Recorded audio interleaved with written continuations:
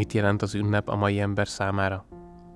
A gyorsuló hétköznapokban egyre kevesebb lehetőségünk van arra, hogy lassítsunk, megpihenjünk, körbenézzünk. Ma már az év bármelyik időszakában vehetünk ajándékokat, húsvéti nyuszit, csoki Mikulást, égősort. De valóban erről szól az ünnep? A folyton változó világban az ünnep a pillanatnyi állandóság, megpihenés lehetőségét rejti. A Waldorf-iskolák behálózzák a világot, és bárhol is legyen egy iskola, az ünnep kiemelt része az év folyásának. Az ünneplés módjában vannak hasonlóságok és léteznek különbségek is, de a keret a világban mindenhol ugyanaz. A Waldorf közösségek a föld minden táján nagyfokú odafigyeléssel készülnek az ünnepekre, hogy a gyermekeknek egy életre meghatározó minőséget hordozzanak ezek a pillanatok. Később ez a minőség segítőleg hat a hétköznapokban és felnőtté válásuk során is.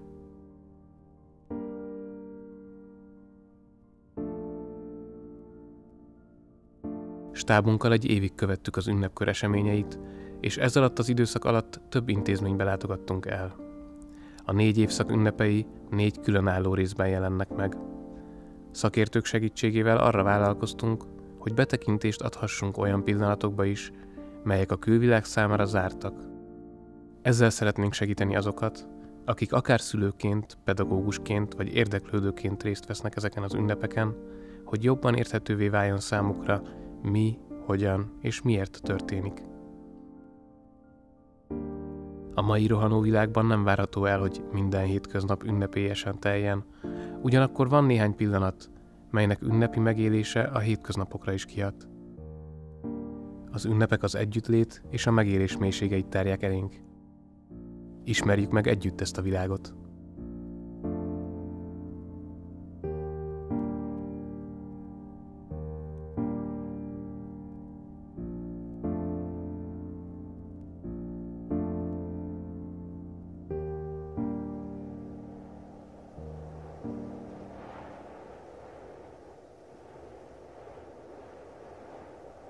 Őszbe csavarodott a természet feje. Délré vált a harmat, hull a fák levele.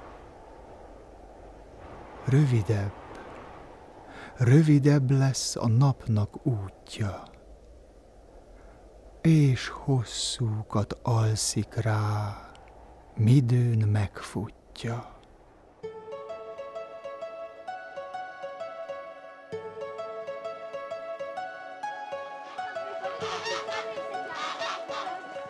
Sziasztok! Karácsony Kolos vagyok, itt vagyunk Tökön, a Waldorf-iskola előtt. Szeptember végére jár az idő, és hát a szeptember vége, akkor minden Waldorf diák tudja, hogy Mihály-ünnep jön. Úgyhogy menjünk is, nézzük meg, hogyan ünneplik a tökiek a Mihály-ünnepet.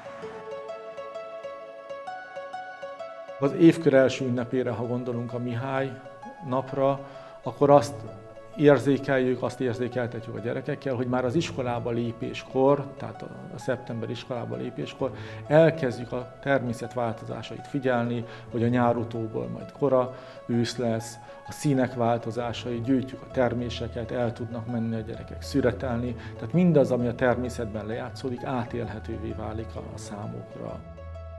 Általában minden ünnepben egy hosszas készület van, mind a tanítónak a készülete, a belső áttélése, szóval nélkül nem tudja megvalósítani az ünnepet, hogyha ő magában mindezt nem építi fel.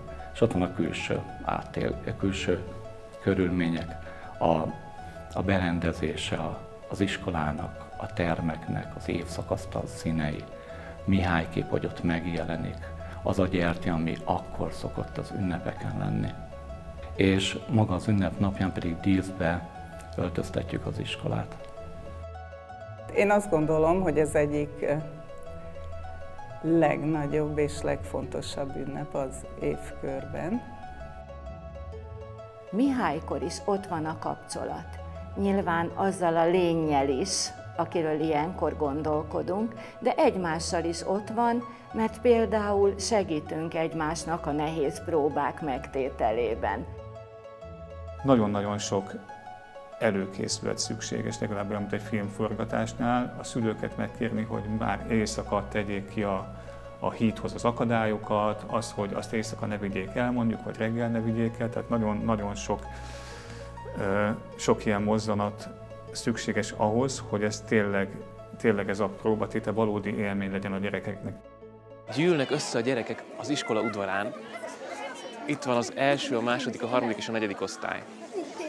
Tavaly a negyedikesek, amikor harmadikosok voltak, a mesterségek epohán búzát vetettek, azt learatták, most a learatott lisztet megőrölték, megsütötték kenyérnek, és a maradék búzaszemeket átadják a harmadik osztálynak, hogy idén ők is el tudják vetni.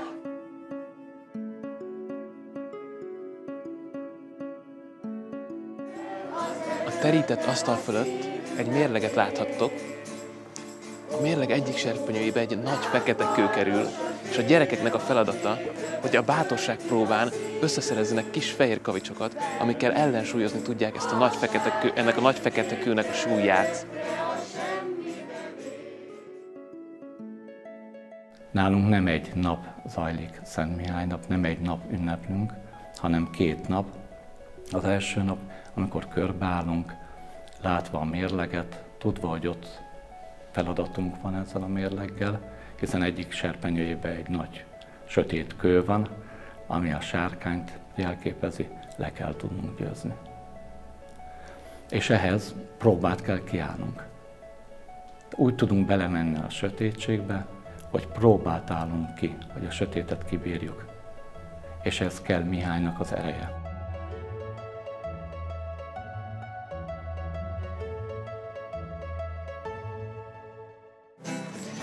Mindjárt indulunk a bátorságpróbára föl a hegyre. Már nagyon kíváncsi vagyok, hogy mit készítettek a tanárok a gyerekeknek.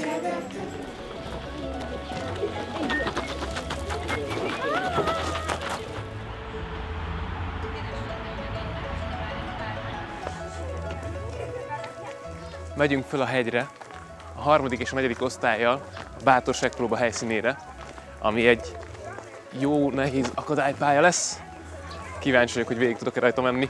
Az életkoruknak megfelelően tudják a gyerekek átélni az ünnepeket, és ez megint olyan valami, amit én csak a Waldorf pedagógiában tudtam megtapasztalni. Ez elképzelhető, sőt, hát nekem van személyes tapasztalatom is arról, hogy másik iskola is odafigyel az ünnepekre, sőt, kifejezetten a keresztény ünnepekre.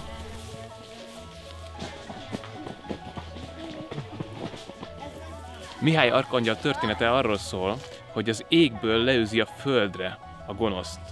És most mi is ennek a harcnak vagyunk a részesei, és úgy próbálunk segíteni Mihálynak, hogy fehér kövecskéket gyűjtünk össze.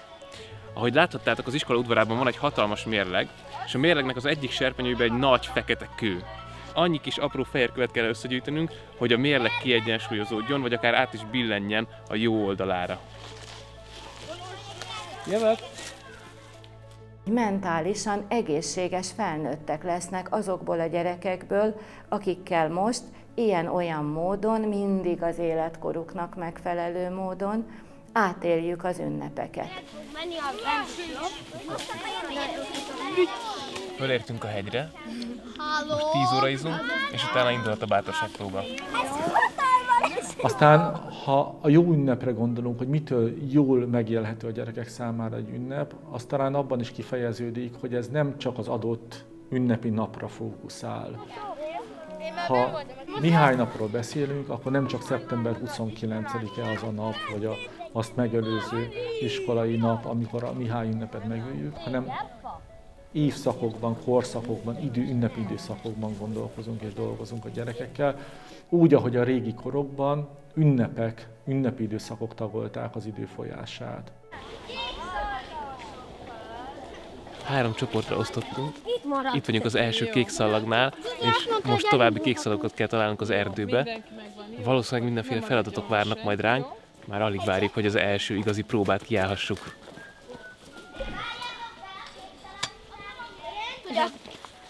De lehet, hogy a Decathlonba is elbújják meg a Tesco-ban. Az első feladat, hogy átjussunk ezen a kötélen, úgyhogy kézzel, lábbal kapaszkodunk, alattunk a bűzös mocsár. Az, hogy ezt a sárkányt leküzdjük, ezt a kisgyerekeknél, tehát első, második, harmadik osztályban azt egy olyan bátorságpróbán tesszük meg, ahol külső akadályokat kell nekik leküzdeni. Tehát ami később már belső akadály lesz az ember életében is, illetve ahogy ők ezt szépen lassan meg fogják érteni az évek során, ott még egy külső akadályokat kell nekik állítani, és a bátorság az ez alapján fog számukra belsővé válni. Nem túl zökkenőmentes az akadálypálya teljesítése, de hát az akadálypályának ez a lényege. Zöld, az árokban indul el. Na, akkor mi megyünk fel, és a zöldeknek mennek az árokban. A gyerekek már jóval előttünk járnak, de hát ezt megszoktuk.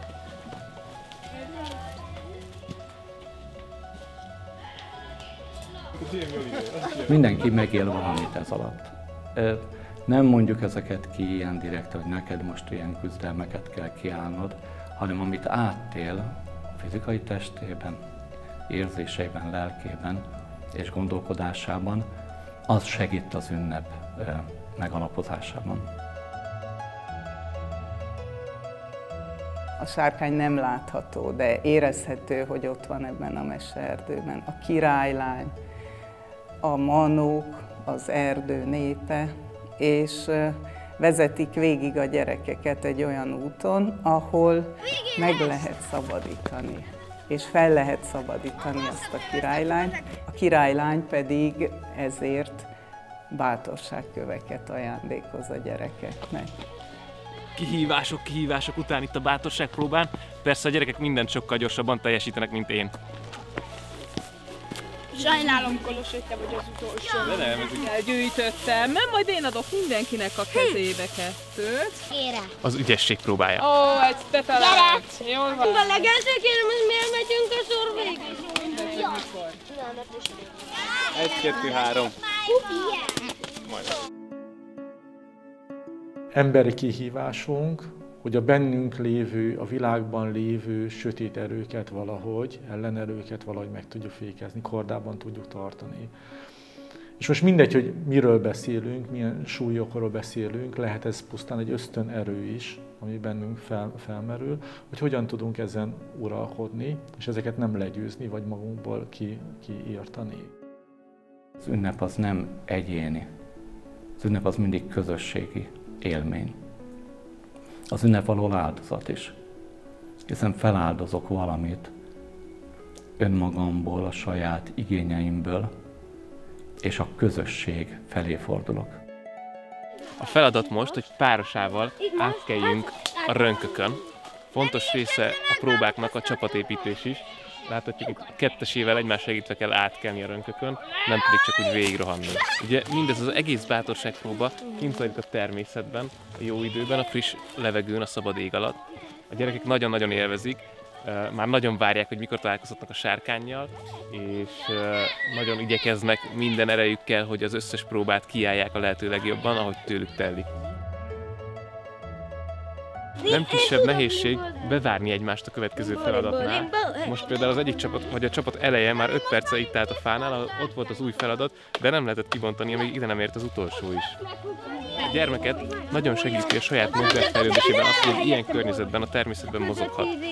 Egy osztályteremben, vagy egy testnevelésteremben soha nem fogsz tudni olyan akadálypályát építeni, olyan változatosat, mint amilyet az erdő nyújt. És a gyerekek megtalálják maguknak a kihívásokat, ezzel fejlesztve a mozgásukat, ami lehetővé teszi majd nekik később, hogy nyugodtan tudjanak ülni az iskolapadban, és akár egy órát is végig tudjanak csücsülni a fenekükön. Most van a próba utolsó része, egy nagy közös játék. A játékban szerencsére én is részt vettek, sőt, talán valami különleges szerep is jut nekem.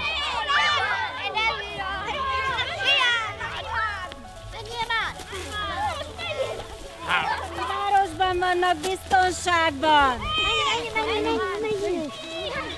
A szülők, régebben a szülők megkérdezték, hogy, mert sok gyerek elsírja magát, annyira fél, hogy amikor egy kövé vált emberrel találkozunk, aki még beszélni tud és útba igazít minket, és akkor felhangzik az, hogy most miért kell ijesztgetni a gyerekeket.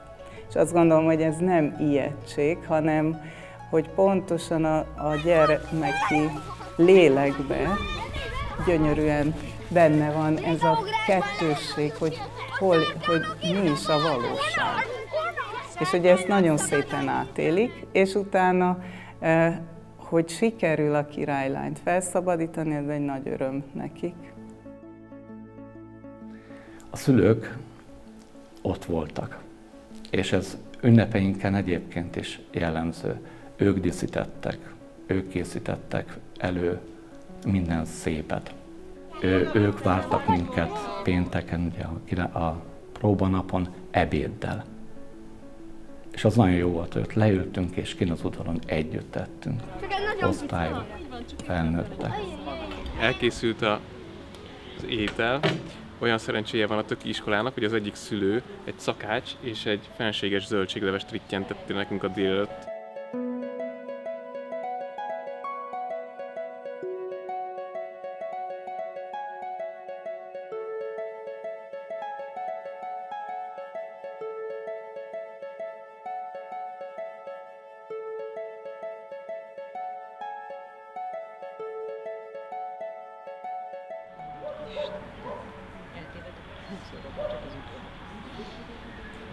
Sziasztok! Hétfő reggel van, és elérkezett az igazság pillanata. Itt vagyunk a töki Waldorf-iskola udvarán. A diákok lassan jönnek, hogy hozzák a kis fehér kövüket, amivel ellensúlyozzák a nagy fekete kőnek a súlyát a mérlegben. Eljön a másnap, vagy most itt hétvége volt, tehát a hétfő. A gyerekek megkapják azt a kis követ, amit a bátorságpróba után az osztálytanítójuk ad nekik. És azzal a kővel készülnek a mérleghez, hogy ezeket a kis köveket beletegyék a serpenyőbe. Abba a serpenyőbe, ami most üres, amiben mindenkinek bele kell tenni önmagát. A Mihály napon mérlegeljük azt, hogy mennyi jó cselekedetet tudtunk végrehajtani az utóbbi időben. Ez tulajdonképpen egy számvetés, egy összegzése annak, hogy az év során, vagy a legutóbbi időkben meg tudtuk-e hozni azt a jó döntést egy-egy helyzetben. A szülők most is eljöttek, hogy segítsenek nekünk ne csak a szervezésben és a főzésben, hanem a gonosz legyőzésében is, mert ha jól tudom, ők is hoztak kis köveket. Persze, hogy a szülő, mint mindenre, ami a Waldorf pedagógia környékén történik, kíváncsi arra, hogy hogyan is történik ez az ünnep, és kíváncsi a saját gyerekére, hogy hogyan is vesz részt rajta a gyerekem. Na most egyrészt az a tapasztalat, hogy abban a pillanatban máshogy. Tehát ha egy gyerek tudja, hogy apu, anyu ott van, meg a testvér, akkor máshogy érzi magát.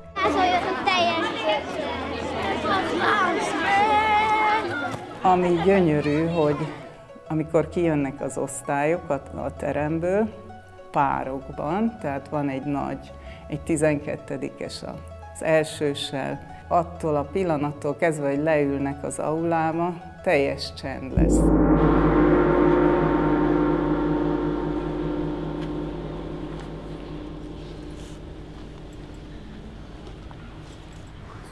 A hideg erőt csak te adhatod.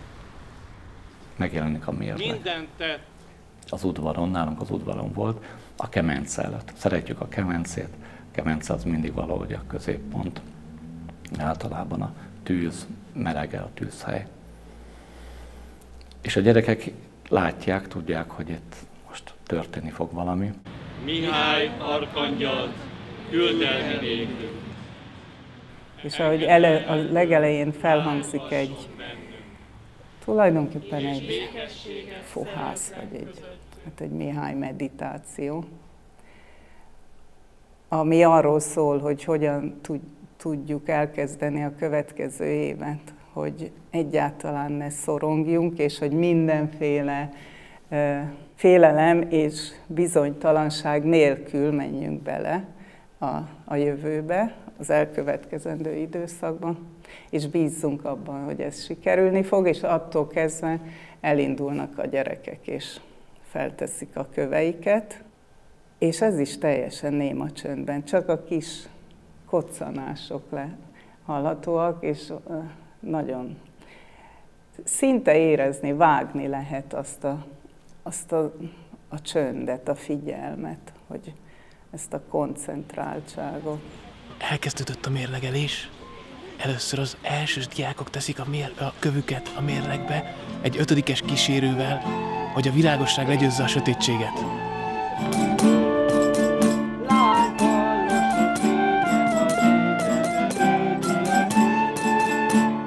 Ő is gyűjti a dolgokat a mérlegbe.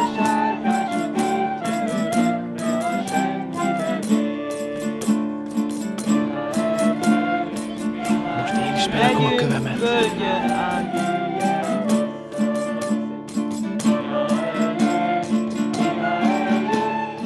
De egyértelmű, hogy a gyerekeknek az elhatározása, a szándéka, és az, amit ebbe a kis kőbe, amit beletesz, abba belegondol, az attól várjuk, hogy talán megmozdul, és átbillen ez a mérleg, ami a másik oldalra. Már alig van 1-2 ember hátra, és még mindig a fekete kő van túlsúlyban. És vagy megtörténik a mérleg átfordulása, vagy nem. Idén nem történt meg nálunk, ami nagy meglepetést okozott. És a gyerekek sokáig nem tudtak vele mit kezdeni, hogy ez mi. Ott volt mindenki, rakott mindenki követ, felnőttek és szülők is. Úgy látszik, idén nem billen át a mérleg a jó oldalára, csak egyensúlyba kerül a sötétség és a világosság. És végül is arra jutottunk, hogy ez egy másfajta jelentést is hordoz. Egyensúlyteremtést. Hogy a harc az igen olyan értelemben harc, hogy tudatosan figyelek azokra a területekre önmagamban, amivel dolgom van, ami akadályoz az én fejlődésemben.